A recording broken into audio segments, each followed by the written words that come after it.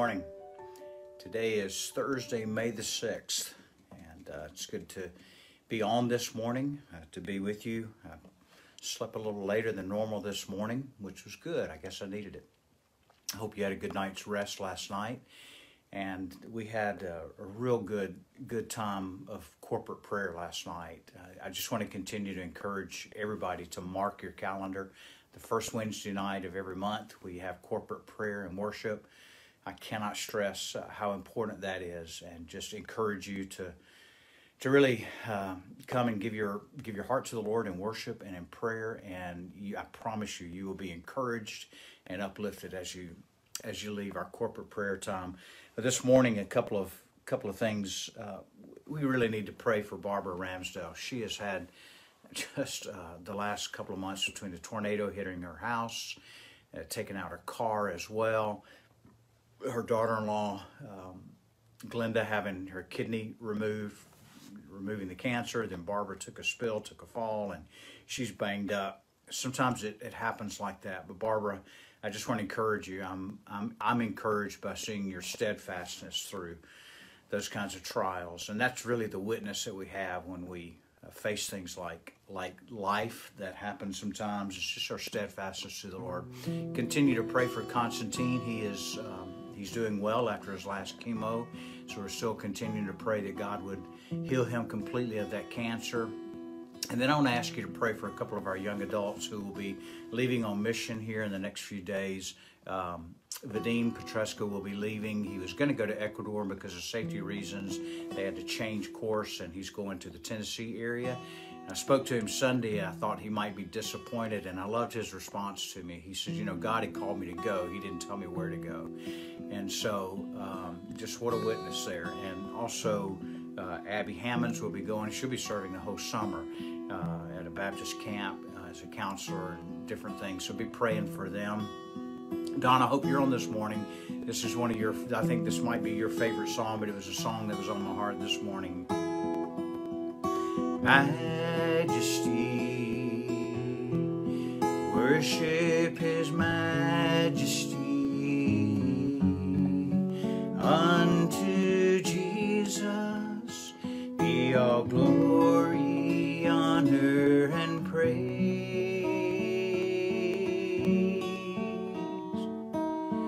Majesty, kingdom, authority flows from His throne unto His own, His anthem raise. So exalt, lift up on high the name of Jesus. Magnify, come glorify Christ Jesus the King.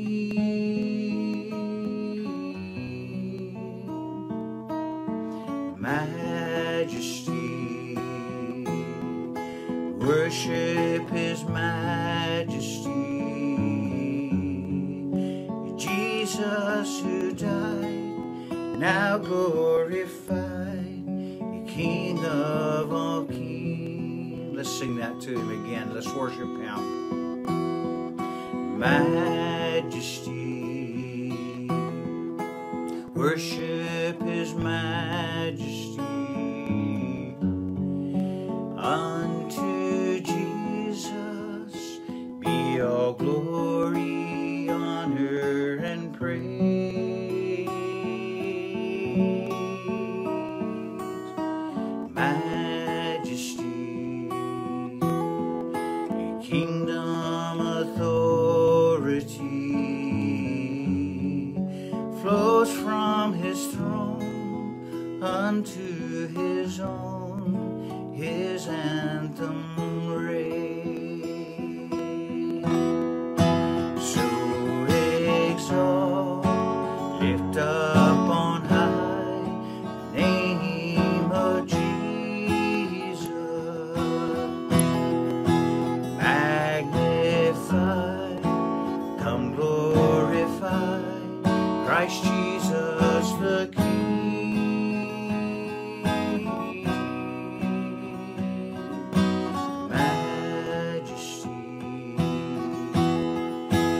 Worship His majesty.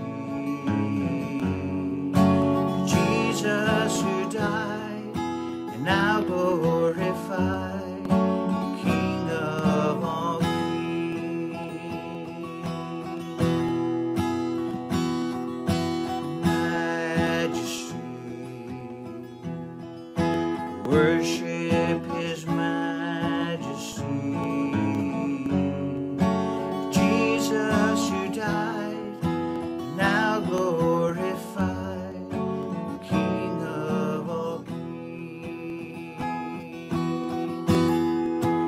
Jesus who died, now glorified, King of all kings. Worship His majesty.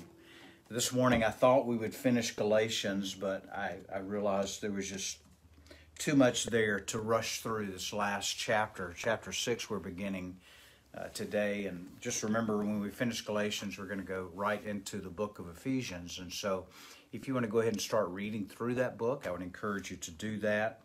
I find that the more times that I read through a passage or a book of Scripture at one sitting, the Lord just really begins to work His Word in my heart. And so Galatians chapter 6, verse 1, Paul is kind of giving his last exhortation to the body and encouraging them in some of the body life issues that we have in the body of Christ. And I use the term body life because it is a body. Paul clearly states in a couple of different passages how the church is just like a body, different parts.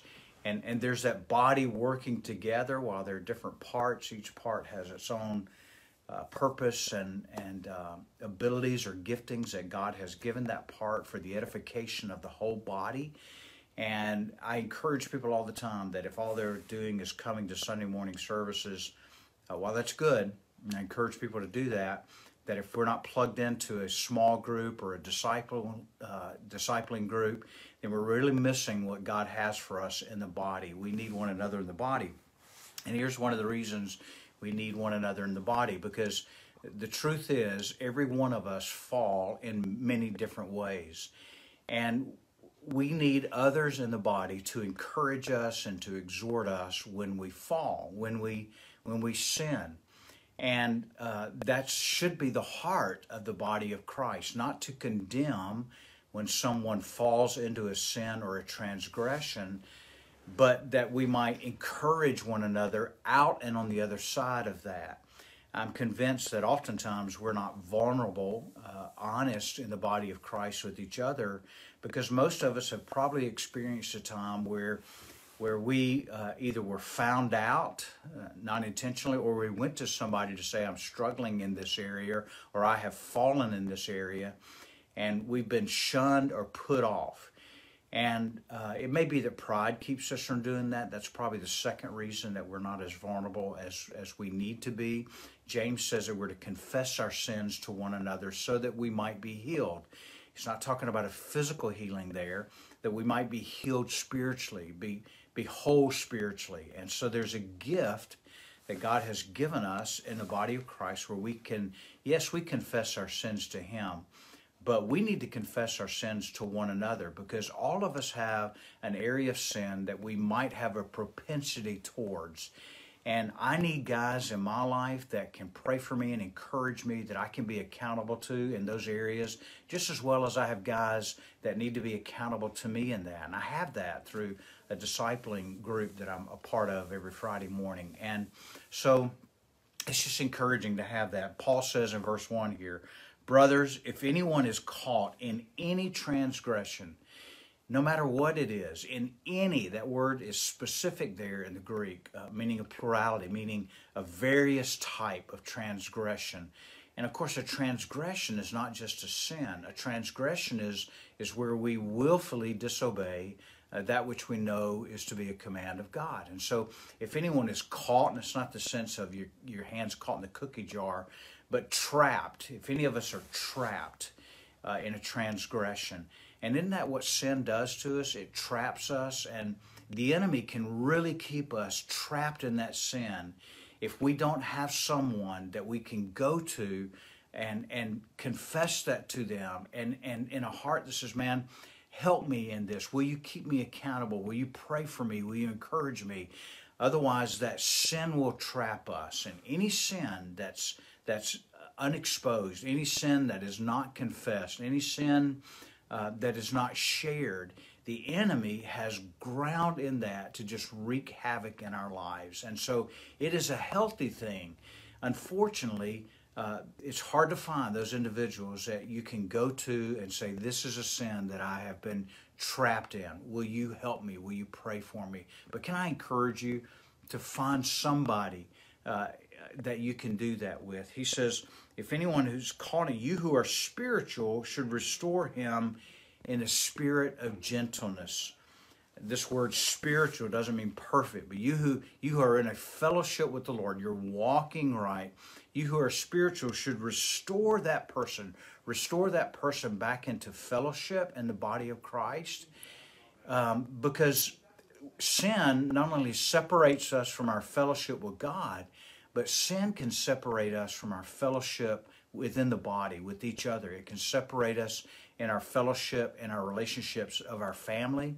And so the one who's spiritual should restore that person in gentleness, not harshly, not, well, how could you?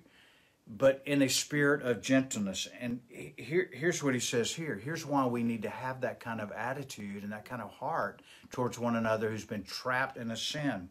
Keep watch on yourself, lest you too be tempted. You see, all of us face temptation.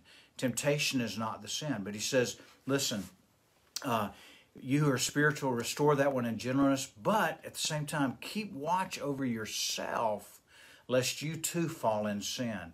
And there it's an attitude that says, you know, I recognize that except for the grace of God, there go I as well. That I can fall into that same sin. I can be trapped in that same sin. So I need to keep watch over myself. He says, bear one another's burdens, and so fulfill the law of Christ. Here in context, he's talking about the burden of sin. Bear one another's burdens, and so fulfill the law of Christ. The law of Christ, love God with all your heart, soul, mind, and strength, and love your neighbor as yourself. So when we bear with one another, when we encourage one another, when we suffer with those who suffer and rejoice with those who rejoice, we're fulfilling the law of Christ, and that is love. And he encourages us to do that. Then in verse 3 he says, but if anyone thinks that he is something when he is nothing, he deceives himself.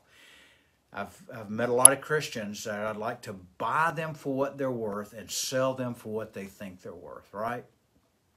The moment we begin to think that we are all that, we're in grave danger. We're in trouble. None of us is higher than anyone. All at the ground, at the foot of the cross, as Billy Graham said, is level. In other words, we're all in the same place. We're all prone to sin. We're all born in sin. Only by the grace of God have we been saved from our sin. And so he says, man, if you think that you're something, if you get haughty spiritually, you're deceiving yourself. And can I say that when we get that way, we are prime bait for the enemy to come in and attack us. Verse 4, he says, but let each one test his own work, and then his reason to boast will be in himself alone and not in his neighbor. Another way of saying this is that we will, in our walk of Christ, when we have success, if you will, and we take pride in that, and that's not a wrong kind of pride, but we have that pride in ourselves, not comparing ourselves to one another. You know, comparative Christianity is just damnable. And we all have been in that trap before. I like to say it this way. If I'm trying to live my Christian life comparing my walk to others, I can always think that I'm high and mighty. You see, because I can always find somebody, you can always find somebody that seems or appears to be a little bit less spiritual than us. and we get into that thing. Well, I'm glad I'm not where that person is, or I'm glad I'm higher than that. See, that's comparative Christianity. Listen, each man stands or falls before his own maker, his creator, is what the Bible says. So our account is to God and God alone. My standard, if you will, the standard of the plumb line in your life and in my life, in righteousness or being in right standing, is according to the Word of God. It's not comparing myself to anybody else. And so that can work two ways. I can look at somebody that I perceive to be very spiritual, and then I can get down on myself because I'm a bozo, y'all. You know, and if I compare myself to other people who appear to be spiritual, then I can really just get trapped, and I will never measure up. I'm never gonna be what I want, and the enemy defeats me in that. So it works both ways. And so let's compare ourselves. Let's compare is not the right word even. Let's measure ourselves according to the Word of God and to Jesus, and depend on the Holy Spirit to conform us and transform us into the likeness of Christ. That's what He's working to do in our lives. And then lastly, verse 5, for each will have to bear his own load. In other words, each of us is going to have to give our own account. And so I encourage you this morning, number one, pray and ask the Lord to give you somebody that you can be vulnerable with, that you know is going to love you, not going to pat you on the head and say it's okay, but somebody that's going to be honest with you, that you can love, that you can confess your shortcomings to, your sins, so that you don't get trapped in those. And if you have someone come to you in that, restore that person in gentleness. It's His kindness, the Bible says, that leads us to repentance. And so let's bear that in mind. Let's keep watch over ourselves, not comparing ourselves to anybody else except the Lord Jesus Christ, and depend on the Holy Spirit of God to conform us and transform us into His likeness. Well, I love you. I pray that all of us would pray today that God would give us an opportunity to plant a seed of the gospel in somebody's heart. And if we come across somebody that we recognize where the seed has been planted, that God would give us the wisdom and the words to help cultivate that soil where the seed has been planted. And then lastly, pray that God will allow you to be used as an instrument of His as He saves someone. What a great day that would be. Well, I look forward to seeing you, being with you on Sunday morning, in person or online. And I pray you have a good weekend, and I look forward to seeing you on Monday morning, where we'll pick up in the 6th verse of Galatians chapter 6. I love you. Have a good day. God bless you.